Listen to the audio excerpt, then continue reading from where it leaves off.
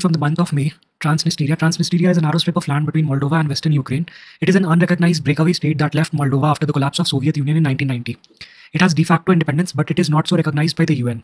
Now, Transnistria has close ties to Russia. Russia has long sought to keep Moldova in its political sphere of influence. Moldova is located between Romania and Ukraine. Now, Moldova applied for European Union membership in March 2022. However, the presence of Russian troops in Transnistria prevents Moldova from fully controlling its own borders. Without border and territorial control, Moldova cannot join European Union. This is one of the conditions for EU memberships. Now let's look at the location of Moldova and Transnistria. Now, Moldova, Ukraine, and Romania. The area is sandwiched between Ukraine and Romania, and the area of Transnistria has three major regions, which is Kalbasana, Mayak, and Trisapol. Odessa port is adjacent to this area and is leading into Black Sea. Ismail is also a port city, inland port city, located adjacent to the Odessa port in the Black Sea. Now moving on to Falkland Island dispute, that is Islas Malvinas dispute. Now the government of Argentina has launched a campaign in India demanding negotiation with UK to settle the territorial dispute over Falkland Islands. Now Falkland Islands is an archipelago in South Atlantic Ocean. The islands have internal self-governance and the UK takes responsibility for their defense and foreign affairs. The dispute has been continuing since the early 19th century. Both countries fought a war in 1982 over the dispute. The result was UK's victory. At present, Falkland Islands continue to operate as a self-governing British overseas territory. Stanley is an important city over here in the Falkland Islands, and Argentina would be adjacent to the islands, and Atlantic Ocean is the ocean which surrounds the island. Now moving on to INS Vagshir. It is the sixth and last Scorpion-class submarines made under the Project 75. It can join the Navy fleet within 12 to 18 months. It has been manufactured by Mazgaon Dock Shipbuilders Limited in collaboration with Naval Group, France. It has been named after the Sandfish, a deep-sea predator, that is Vagshir. It is a diesel attack submarine. It can reach a top speed of 11 knots at surface and 20 knots when submerged.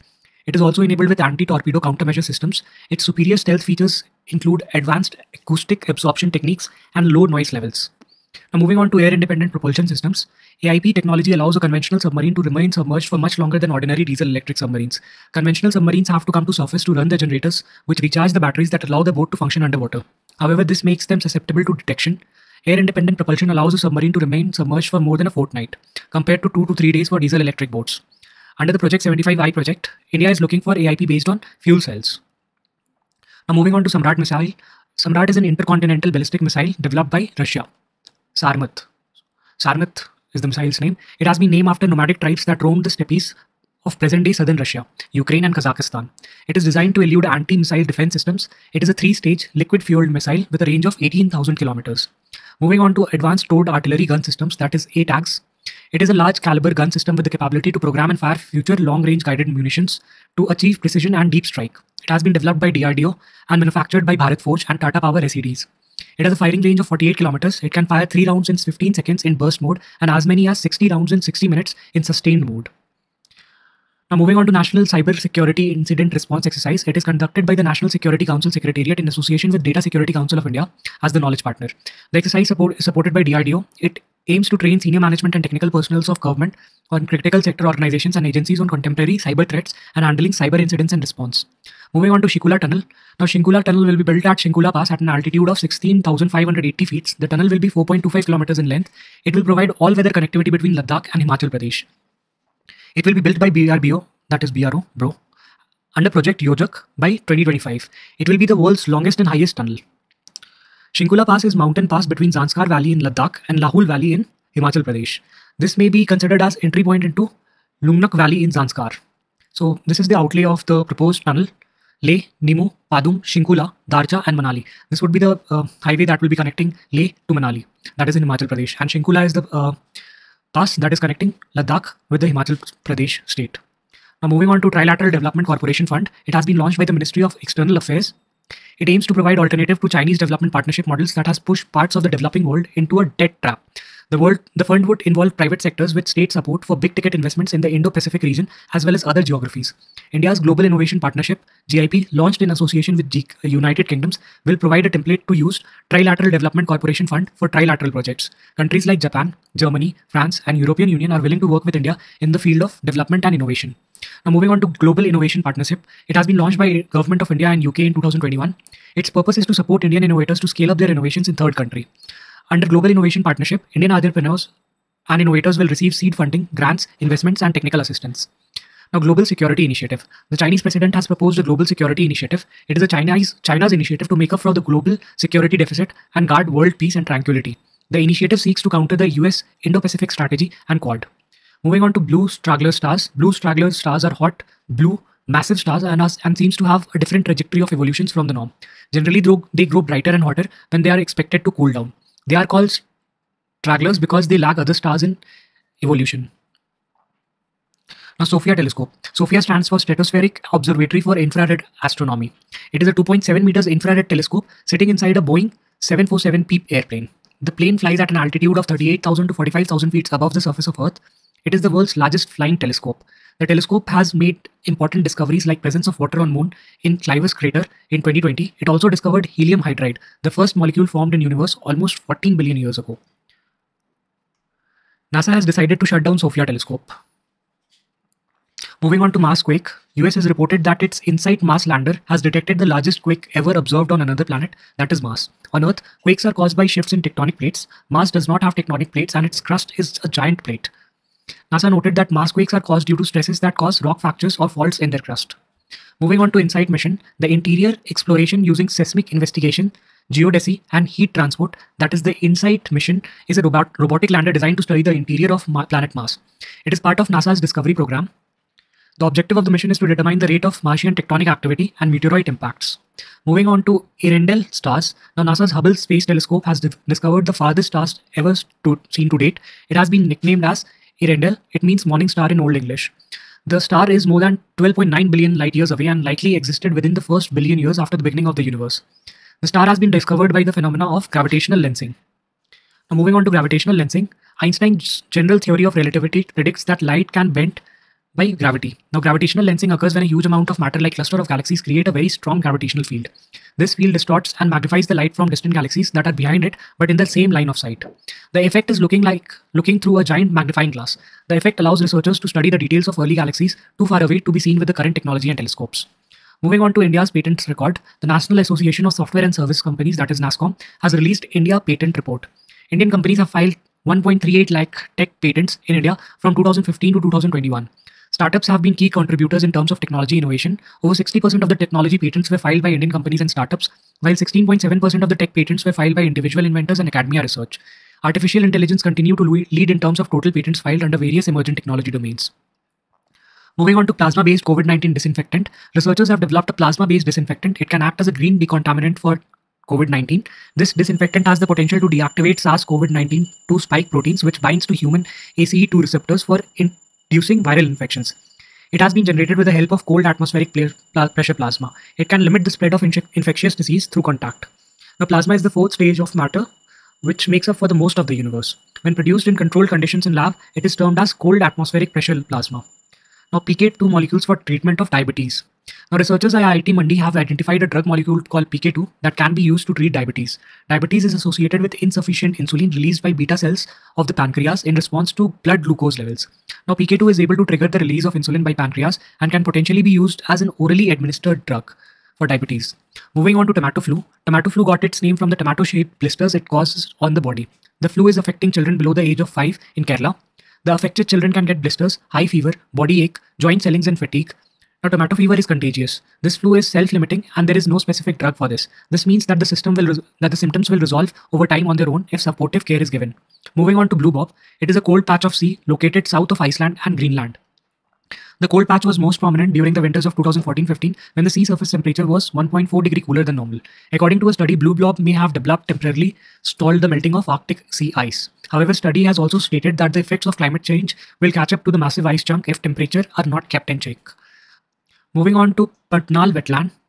Patnal Wetland. So, Patnal Wetland is a natural region encompassing world's largest tropical wetland area, the world's largest flooded grassland. It is located in Brazil with slight extension in Bolivia and Paraguay. The vegetation of Patnal, often referred as Patnal complex, is a mixture of plant communities, moist tropical Amazonian rainforest plants, semi-arid woodland plants, and savanna plants. The apple snail is a keystone species here. In Patnal's ecosystem, some parts of wetland fall under the UNESCO's World Heritage List and UNESCO's Biosphere Reserve. The wetland is at the risk of collapse due to a series of decisions that aim to open up the wetland to more intensive use, collectively threaten the long-term survival of the ecosystem. Moving on to India's first green hydrogen plant. Oil India Limited (OIL) has commissioned India's first pure green hydrogen pilot plant in Jorhat Pump Station in Assam. The plant produces green hydrogen from electricity generated by existing 500 kilowatt solar plant using a 100 kilowatt anion exchange membrane electrolyzer array. The use of anion exchange membrane technology is being used for the first time in India. Now, anion exchange membrane, that is AEM technology, is electrolysis is the process of splitting water into hydrogen and oxygen. The electrolyzer is a system that uses electricity to break water into hydrogen and oxygen through electrolysis. Typically, electrolyzers use proton exchange membrane, that is PEM, to produce hydrogen. This method needs expensive metals like platinum and ruthenium to remain in acidic environment. Anion exchange membranes is an alternate to this method. It uses alkaline conditions, so there is no need for expensive metals. The material involved in AEM are thus some 3,000 times less expensive than PEM. Moving on to Government Order 111, that is Go 111 on lakes in Hyderabad. In 1996, the then government of Andhra Pradesh had issued Go 1111 prohibiting development or construction workers in the catchment area of Osman Sagar and Himayat Sagar lakes up to a radius of 10 kilometers. This was done to protect the catchment area and to keep reservoirs pollution free. The lakes were the main source of drinking water for Hyderabad city at that time. The city no longer depends on these two reservoirs for water supply. The government of Telangana has withdrawn the order now. The decision is being criticized by environmentalists. Environmentalists have said that these reservoirs are still an important water source for the city. Now, Murugavani National Park, between the twin reservoirs and the entire area, acts as heat absorption unit for the city. Loss of green cover will increase intensity of heat waves. Moving on to Osman Sagar and Himayat Sagar lakes. Osman Sagar and Himayat Sagar lakes were built in 1920 and 1927 respectively under the last Nizam-era ruler Mir Osman Ali Khan. They were built after devastating 1908 floods in Hyderabad. The reservoirs were created by building dams on river Musi. Musi is also known as Musa or Mukhunda. It is a major tributary of Krishna River. Moving on to Grey Center Loris. The Grey Center Loris belongs to the family Loriendae. The IUCN Red List status is near threatened and is classified as Appendix 2 in CITES. It comes under Schedule 1 of Wildlife Protection Act of 1972. It is commonly found in southern India and Sri Lanka. It has long and slender limbs, large ears, and a pointed snout and eyes circled with black or dark brown color. The fur is soft and woolly. The color varies from dark grey to earthy brown. It is a nocturnal and slow-moving animal. It is insectivorous animal, though it eats berries also. The loris has become threatened mainly because of habitat loss. Moving on to fishing cat. It is a wild cat feline species. It is state animal of West Bengal. It is found primarily in wetlands and mangrove habitats. IUCN Red List status is endangered and is classified in Appendix 2 of CITES. Schedule 1 of Indian Wildlife Protection Act of 1972.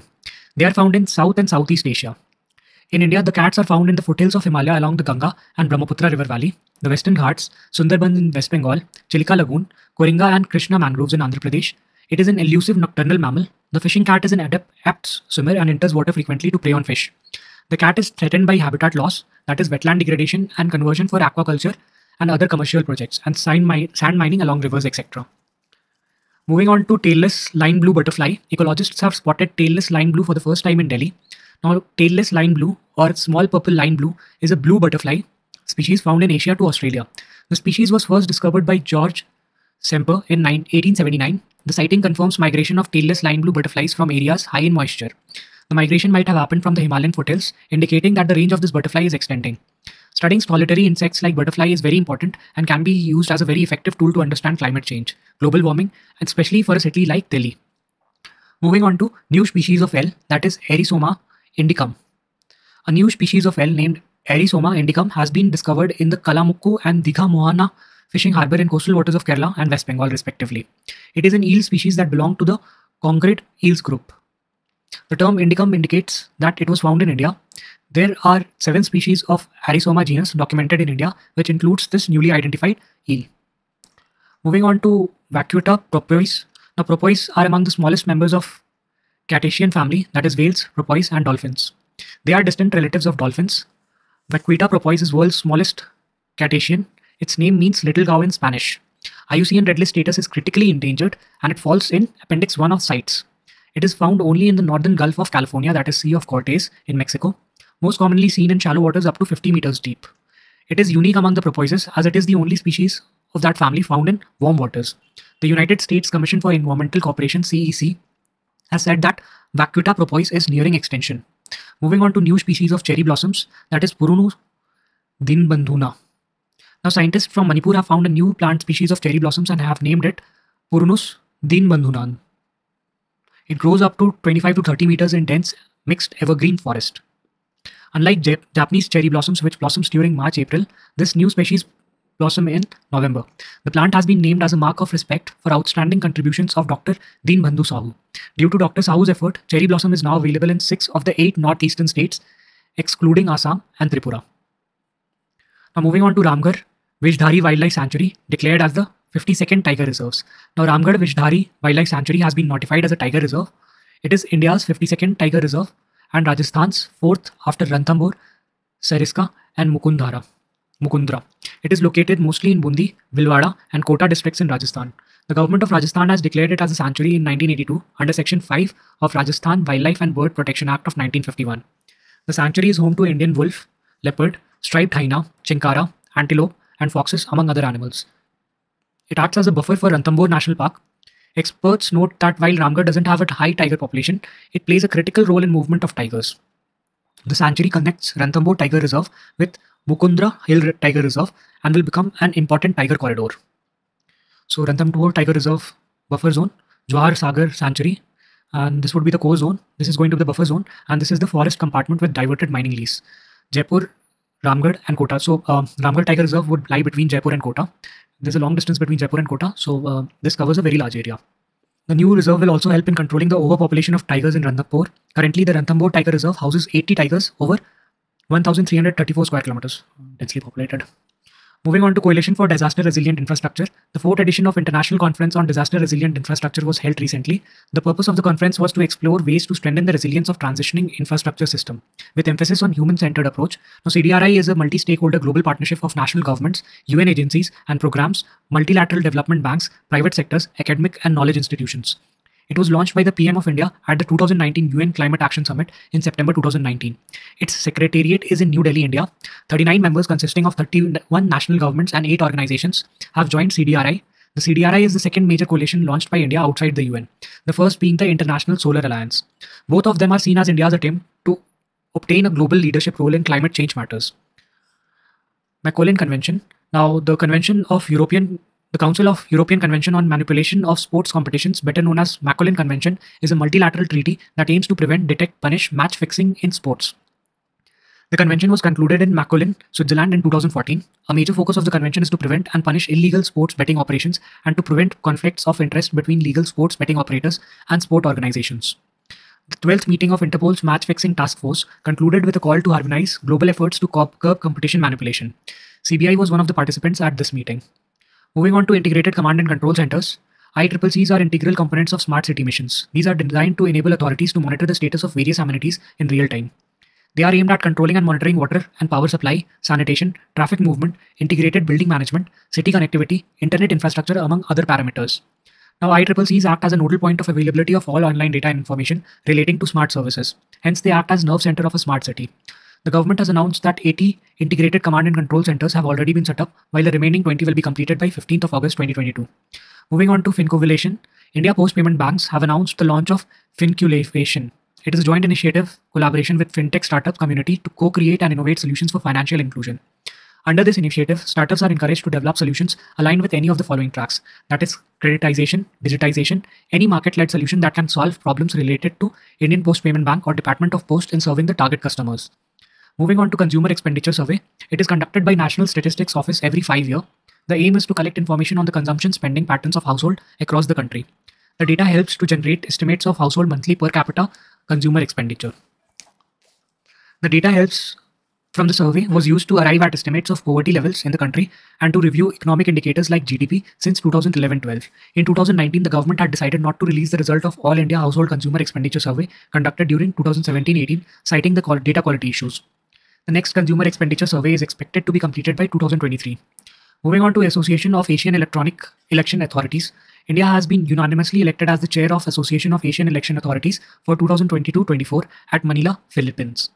The Association of Asian Election Authority was established in 1998. Its purpose is to promote and institutionalize open and transparent elections, independent and impartial elections authority, citizen participation in electoral process. At present, 30 Asian election management bodies are member of AAEA.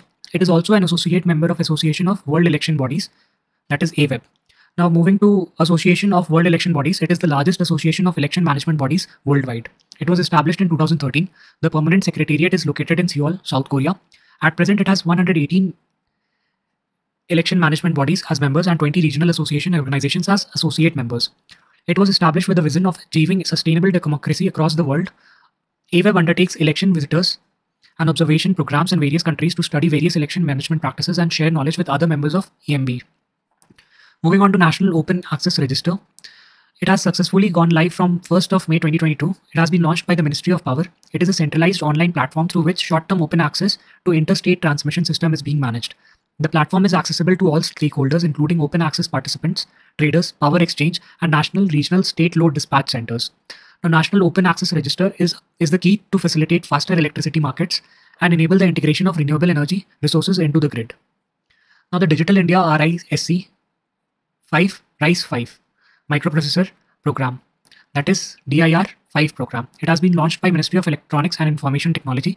It aims to enable the creation of microprocessors and achieve industry-grade silicon and design wins by December 2023. It will promote partnerships between startups, academia, and multinationals to make India a supplier of RISC 5 system on chips for servers, mobile devices, automotives, Internet of Things, and microcontrollers. IIT Madras and Center for Development of Advanced Computing, that is CDAC, have developed two microprocessors named Shakti, which is 32-bit, and Vega, which is 64-bit, respectively, under the Microprocessors Development Program. Moving on to Malchal Mahal. Delhi government is about to renovate this 14th century monument. It is located in Chanakyapuri in Delhi. It was built in 1325 by Sultan Firod Shah Tughlaq and was used as a hunting lodge for a long time. It later became the residence of descendants of Nawab of Awadh. It came to be known as Vilayat Mahal after Begum Vilayat Mahal of Awadh, who claimed that she was a member of the royal family of Awadh. She was given the palace by the government in 1985. The monument is not an ASI protected and therefore no attention was paid to it in all these years in order to conserve it. Moving on to Azadi Ki Amrit Kahaniyan, it has been launched by Ministry of Information and Broadcasting in collaboration with OTT platform Netflix. It aims to bring out stories of inspirational Indians on various themes including women empowerment, environment and sustainability and others. In the first phase, short videos featuring women change makers from across the country will be released. These include Poonam Nutyal, a healthcare worker who walked miles across Bageshwar district in Uttarakhand to vaccinate people for COVID-19 vaccines. Now, Tessie Thomas, the first woman scientist to head a missile project in India. Tanvi Jagdish, India's first competitive women stand-up paddleboarder, among others. Moving on to India International Center for Buddhist Culture and Heritage. The Prime Minister of India laid the foundation stone for India International Center for Buddhist Culture and Heritage in Lumbini, Nepal. It will be constructed by the International Buddhist Confederation with financial support from Ministry of Culture, Government of India. The center is being created with a view to promote Buddhist philosophy and teachings of Gautam Buddha. This Buddhist center will be the first net zero emission building in Nepal. Moving on to National Film Heritage Mission, it was launched in 2016 by the Ministry of Information and Broadcasting. Its aim is to preserve, restore, and digitize India's cinematic heritage. It is being implemented by National Film Archives of India. It is one of the world's largest film preservation mission. Now, NFAI was set up in 1964 as a media unit of the Ministry of Information and Broadcasting. It is headquartered in Pune, Maharashtra. Moving on to Hati community of Himachal Pradesh. The Hati community is largely concentrated in the Transgiri area of Sirmaur district in Himachal Pradesh. The community is named after their age-old professional practice of selling their homegrown crops at small markets called Haat in nearby cities. The Hathis are governed by a traditional council called Kumbali, which decides community matters. Now, the Kumbali's powers has remained unchallenged despite the establishment of Panchayati Raj system. Hathis are demanding ST status. They have social and cultural similarities with the Jausar community of the Jausar Bawar area of Uttarakhand. Now, Junsar Bawar was part of erstwhile Sirmaur princely state. Jausar community has enjoyed tribal status since 1967 in UP and Uttarakhand. Moving on to BioNest scheme. BioNest stands for Bio Incubators, Nurturing Entrepreneurship for Scaling Technologies. It has been launched by Biotechnology Industry Research Assistant Council, that is BIRAC. It aims to foster the biotech innovation ecosystem in the country by creating globally competent bio-incubation facilities across the country. Moving on to National Behavior Change Communication Framework for Garbage-Free Cities. It has been launched by Ministry of Housing and Urban Affairs under Swachh Bharat Mission Urban 2.0. Its aim is to strengthen ongoing Jan Andolan for garbage-free cities. The framework serves as a guiding document and blueprint for states and cities to undertake large-scale multimedia campaigns, along with intensive and focused interpersonal communication campaign.